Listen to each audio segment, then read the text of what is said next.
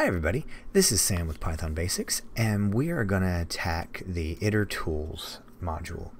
And the method we're going to look at is count, and it's pretty handy. So alright, from Itertools import count, and it's pretty self-explanatory, so let's just look at it. Help count. So alright, it's got a lot of documentation, and I want to see if anybody notices where to go. Boom.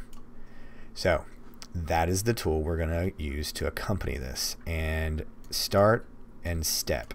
So however you want to go through and utilize this, that is it. You give it a starting point and the step, and we know from range we understand what that means.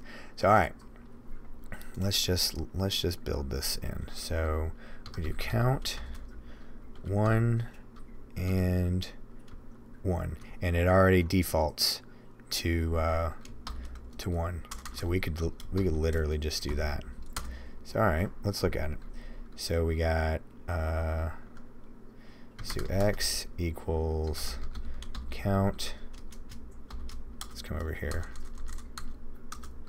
So alright, x count 1. So then we do next x.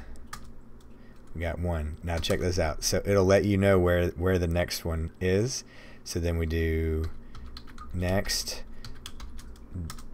dot that. Now you might say, well, why in the world would we need this? Well, I'll give you a perfect example.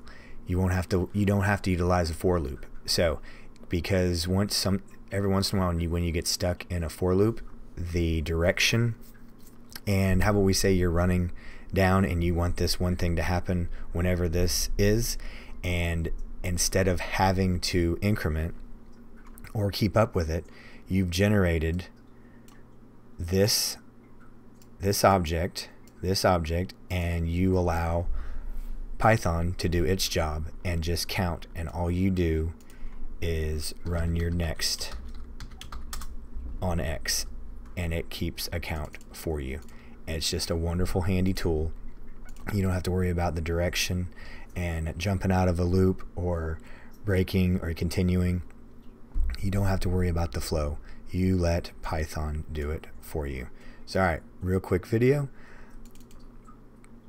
Thanks for watching.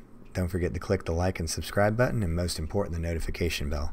And then my absolute favorite, any video requests, any comments, questions, anything you need clarified, anything you need more in-depth explaining. If I went over something too fast, I want you to think about, this is your channel.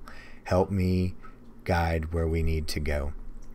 I absolutely love all the comments, questions, some really good questions that have led me to some pretty cool videos.